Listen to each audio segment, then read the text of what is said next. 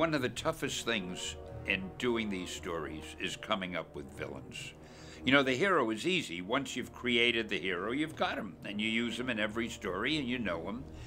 But you've got to come up with a new villain in almost every issue.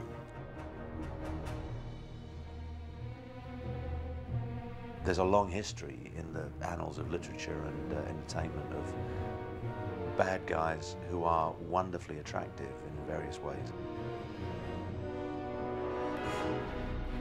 If you think that Spider-Man is the geek gone good, Octavius is the geek gone bad.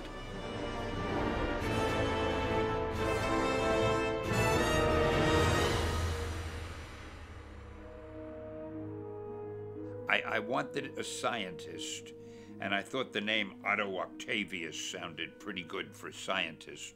So I wrote that down. Then I said, well, if his name is Octavius, and I had him working on radioactive material, and that can be very dangerous, so there was a big glass shield, and he would work outside with little tentacles, and they would operate the radioactive material, and the glass shielded him from the radioactivity, but those looked like tentacles, so I thought his name is Octavius. Maybe I'll have all the students call him Dr. Octopus. He's a wonderful character. He is so offbeat. I mean, the fact that he's a scientist, and he was a little dumpy when we were doing him. We made him a little bit overweight. He was more like an Edward G. Robinson type. With a little girth. And it was certainly a very distinctive kind of character. Here's a guy who wasn't out to rule the world or anything like that, but he had these tentacles grafted onto him accidentally. He could climb up the wall of a building with him, he could crush things. So he was a worthy adversary for Spider-Man, which is a hard thing to find. Doc Ock is arguably, you know, it's got to be 1 and 2 with the Green Goblin, you know, and it also depends on what era we're talking about. You know, if you're talking about the 60s, it's definitely Green Goblin. If you're talking about the 90s and you're talking about a character like Venom or Carnage, a whole different sort of breed of villain that came up. But I would say arguably when it comes to classics and you know, in the long haul, it's Green Goblin and Doc Ock neck to neck.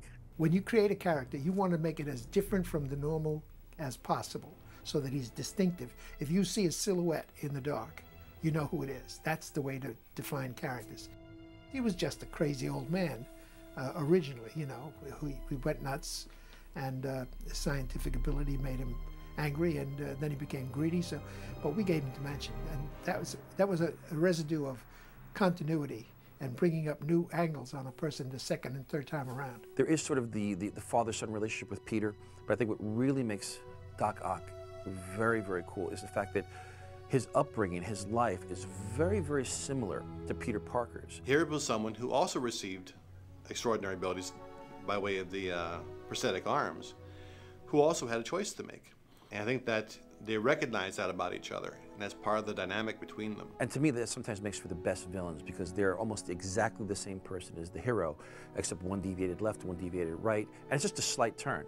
And I think Octavius would like to have been recognized for what he was and what he did. And the more he fights to be recognized, and the more he fights for some measure of credibility, taking the wrong tactics and doing so, the worse the world looks at him, the more determined he gets. So it's this really bad cycle of constant revenge and the longing for appreciation. And before you know it, you know, life takes you into interesting places, and that's and then when these two characters, you know, collide together, it makes for some great fireworks. We set our minds on Doc Ock from the get-go. There's really, I think there was a 2-second conversation about maybe a Goblin continuity, or it was too early to go there and wasn't really interesting enough at this point. Doc Ock is fantastic, but what do you do with Doc Ock? How do you develop this character? In the casting of Alfred Molina, you start with someone who's immensely likable. And that's what you want in any great villain, is you want him to be a human being who has dreams and desires and flaws, and he gets carried away in the service of something that he thinks is positive. Like, you know, it is ultimately his own hubris. The real crime would be not to finish what we started. do it here. The power of the sun in the palm of my hand. Nothing will stand in our way. Nothing! Please welcome our very own Dr. Octavius, Alfred Molina.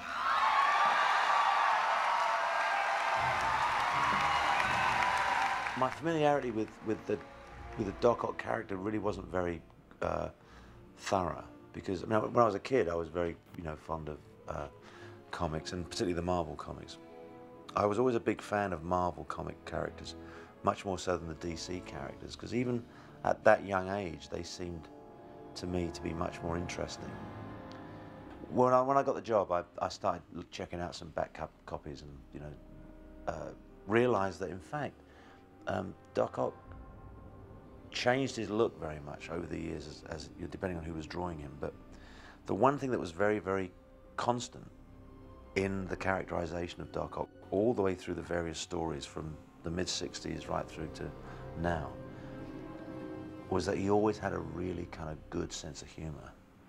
There was always something a bit kind of sharp and intelligent about him. He wasn't just a kind of brutal bad guy. So he wasn't just, he kind of had he had a bit of class to him, I like that. I suppose one anxiety I may have had at the beginning was how much of this was going to be an actor's job and how much of it was going to be essentially was I just going to be a cog in a much, much bigger machine. But as we started work, I realized, of course, that Sam never loses sight of the human elements in the job. I mean, he's not one of those directors that suddenly gets completely obsessed with the technical stuff and the special effects and the CG and all that stuff, and then completely forgets about the flesh and blood that's in there. Doc Ock, to make him the way we are making him for this movie, is a very complicated process. It's probably one of the more challenging characters. Neil Spisak, the production designer, and John Dykstra, the visual effects designer, and myself kind of worked together on developing the image of Doc Ock. From the beginning, we put one of our production assistants, Aaron Scully, in kind of a harness with normal, I think they're like washer and dryer black tubes coming at him. A guy standing in the middle of a room with dryer hoses coming off of him. Just to start talking about something as wacky as, the guy has 4 arms growing out of his back. So talking about proportion and length and balance and what would he have to do in order to walk and how would he get up on his haunches, and just the sort of things that you would think are simple take a great deal of thought. This is a great short length, and they could even be shorter. Of course, I don't think we have to mock up anything shorter right now, because we know that they're going to eventually, in the story, through CG, fold up, collapse, and become part of his back situation. This one looks small to me, this claw. Yeah, it was just yeah. I mean, we did this last night and this morning. This one just to get the length. This one looks, maybe it's a little too big, maybe somewhere in the middle as far as you make them a cat. Although I'd love to grab somebody by the head. Yeah.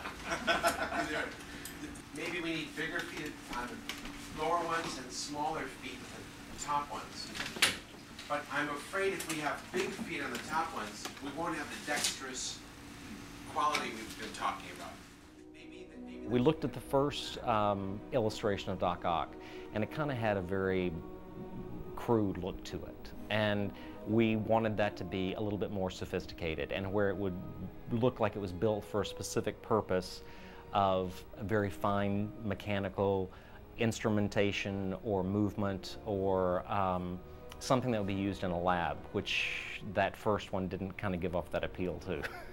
The one person that I need to acknowledge hugely is the illustrator that I work with in London called Paul Catling. And he and I worked together in London and then brought our drawings to the table here in Los Angeles, and they were much liked. The original drawing of Paul Catling's is the one that everyone gravitated to in terms of style and feel. And actually I think the end ended up not exactly that, but there were a lot of things that were similar to that drawing. There was a decision right at the beginning that the actor and the director wanted practical puppets to work with, so that when they were intimate, if the tentacle was picking up a cigar and putting it in Doc Ock's mouth and then lighting it with a match, they could do that with puppets in close with the puppeteers off screen, so that one, the actor had the tentacles to interact with, to perform with, and two, we didn't have to make CG tentacles for every single shot. Plus, it gave the director real things to interact with. The faster snap works for me. Okay. Snap and open, quick. Something like a two-shot of what he's so ready and action. As we went further forward, John Dykstra, with his responsibilities for the computer design, and Neil Spisak with his responsibilities for every set on the movie, gradually it was left to the costume designer to kind of follow it through. So I've had this wonderful chance to work with model makers and engineers and robotic experts and all these wonderful people at Edge Effects, Steve Johnson's company. When we first got the call for it, it was like, wow, Spider-Man 2, that's going to be a really big hit. What an honor, how cool is that?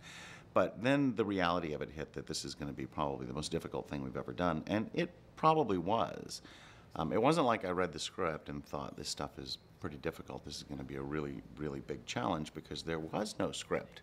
There was no script until months into preparation. So that actually was probably one of the more daunting aspects of it. We literally started building, designing, and basically kind of just guessing what we might need for this character to film this movie. We prototyped everything. We didn't really have a blueprint of the vertebrae of each tentacle should be this size, the tentacle should be this long. We kind of just made it up as we went along and did pass after pass after pass and got approval from the production as we kept going, and we kept doing it that way. There's various stages. There's the corset, which has to be worn basically for protection. Then on top of that goes what we call the girdle, which is what the tentacles are attached to. And that girdle is in two parts. There's the back girdle and the front girdle. We've got the big metal version, we've got a rubberized version.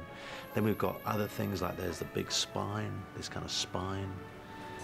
The tentacles, when all four of them are on, the whole thing weighs about 100 pounds. At the initial phases of design, there were lists of things the tentacles had to be able to do.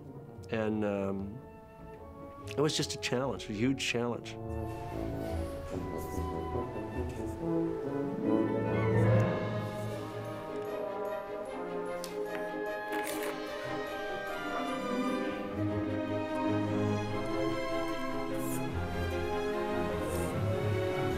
I knew that the performance would be what would make or break these pieces.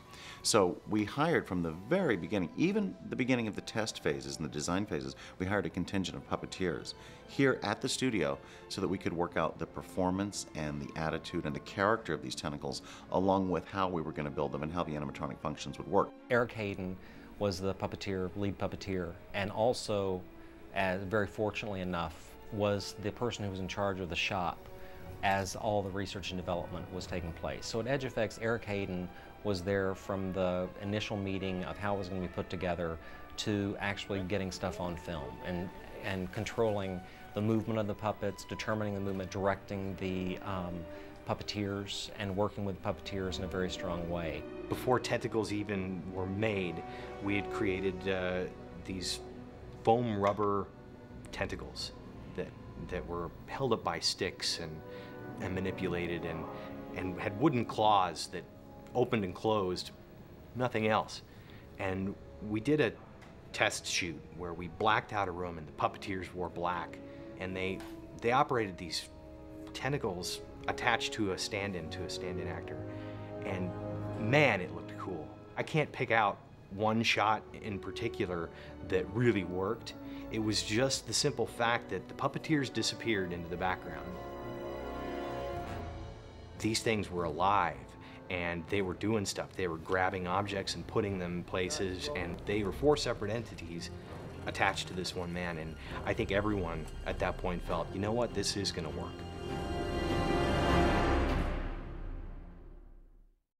The controlling mechanisms that operate the Death Flower would normally necessitate up to 3 people to operate one claw. Well, we needed to square down our footprint on set so we didn't have 20 million puppeteers on set, and we generated what we call the throne, which is this controlling chair that an operator can ride in, and his feet operate some of the jaw articulation, and his hands can operate, and that means that we get everything pared down into one efficient throne.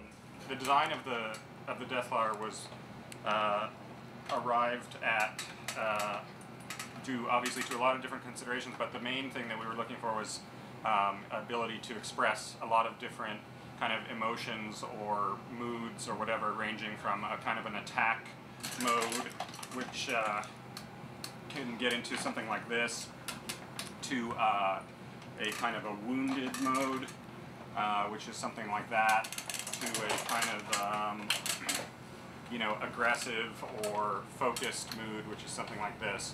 And there are a lot of different permutations of that. That's something we call a ball, which would theoretically be for like punching through walls, things of that nature. So the design process of the movement of the Death Flower went through a lot of different iterations, but basically once the kind of trilaterally symmetrical concept was agreed on and the segmented leaves of the flowers, of the fingers, I set about basically trying to make to design the joints for sort of maximum movement and expressibility. So we really had two companies here under one roof. We had the performance aspect and the engineering aspect going along, following simultaneous paths. And that actually really, really helped when it came down to getting on set and Sam being able to direct these things, because truly that's what it was. Sam was directing these tentacles like a character. In peak performance, with all 4 tentacles going simultaneously, there were 16 puppeteers working. Each puppeteer had a very specific job. Each tentacle takes 4 people to operate.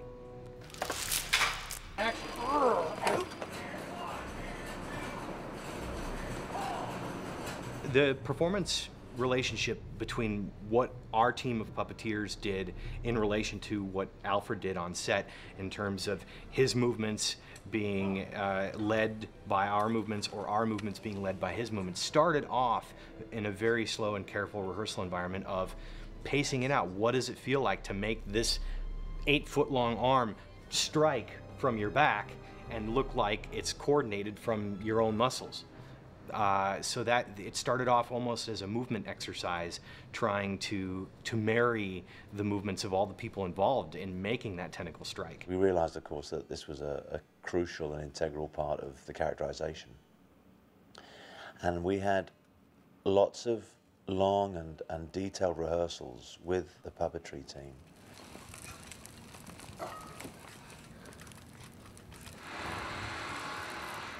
And if at any time you ever feel, I mean, it's totally safe to touch it or play with it. That's cool. That's cool. Go. 3, 2, 1, strike! Cool. Ready and go. And on go, we're going to look to the right. Ready and go. How'd that feel, Fred? And yeah, a neutral lot better. And go. A lot better. Okay, cool. 1, 2, 3, right there. 4, 5, right there. 5. Okay, yeah, those so last couple. Exactly. So last couple of steps, it's like I'm being held back. Okay. We tried to make the tentacles practical whenever we could, because clearly that was always the most effective way of doing it. When they're real, they're real. There's no two ways about it. But there are certain shots that obviously that can't be done, and so we had to have them CG'd in at a later date, and I had to kind of like mime them in a way. I imagined they were there. One of the things that's tough about the character Doc Ock is to make him perambulate. Walking on his own feet is one thing, and he has to act as though he's carrying 60 pounds of tentacles. When he's wearing the puppets, he is carrying 60 pounds of tentacles, so that's not too tough.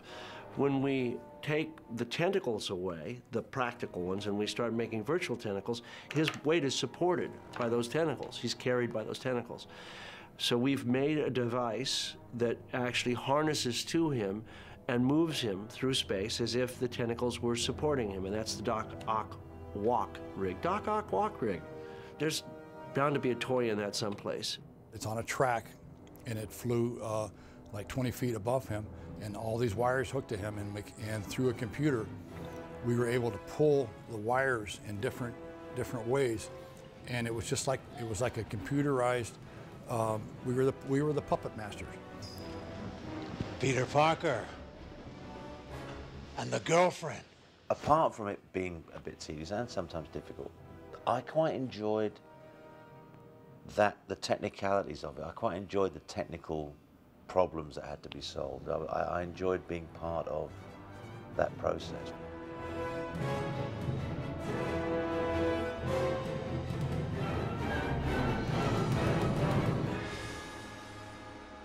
You know, it's a funny thing. Most comic book movies kill off the villains. In the comic books, I rarely, if ever, did that. I was more miserly. I didn't want to get rid of a good villain. I wanted to save him and use him again. I mean, how many times have you seen the villain sort of fall off a cliff and we sort of look over, he's gone, it must be dead, only to return a year or two later? I mean, it's a hallmark of storytelling, especially heroic style storytelling. Readers and audiences build up a feeling for the characters if they're heroes or villains, and it's always fun to see them again.